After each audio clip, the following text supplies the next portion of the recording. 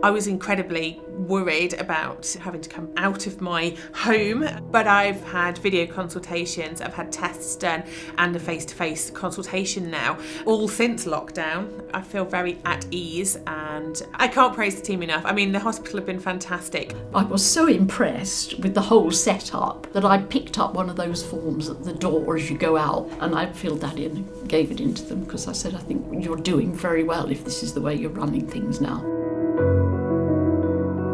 When patients come here, they will feel safe from the minute they enter the hospital. As you drive into the premises, you're greeted by somebody who will show you the best place to park, and in the entrance somebody else will take your temperature, give you some protective masks, and that sense, carries through to all the clinical areas, wards and theatre environments where social distancing is rigidly applied. And so I think the message to our patients should be that if you need to come to hospital, then we will do everything in our power to make that a safe visit. The most important thing is making sure that patients and staff are safe. We've staggered our appointment times so we only have certain numbers of patients in the department at the same time.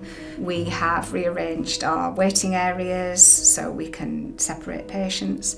We are asking them to arrive on time, not to bring anybody with them. They can go straight in for their scans and with minimum fuss. Patients clearly are going to have very definite anxieties about COVID and having surgery or having treatments at a time that COVID's still around in our society. But to be able to show them that we've got pathways that have kept our patients safe, that's going to be very, very important as we move forward.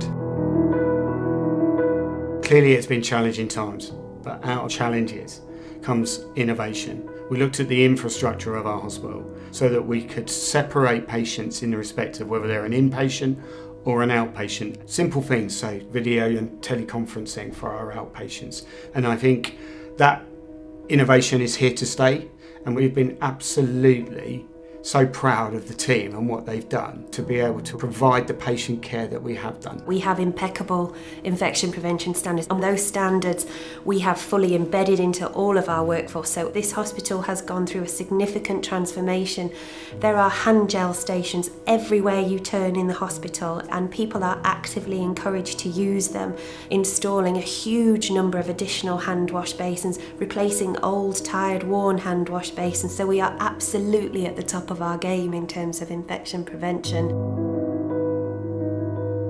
Ultimately, you want what's best for the patient, and for some patients that will be perfectly fine to do via a telephone or virtually, but for some patients, for their best outcome, you will need to see them face to face and do some hands-on treatment with them. But then we're in our full masks, visors, gloves, aprons, and there's a very set system of where the patients go and their entrances and exits. I think we all felt that we were doing something useful and worthwhile. I think everyone's risen to the challenge amazingly, and I'm really, really proud to work here.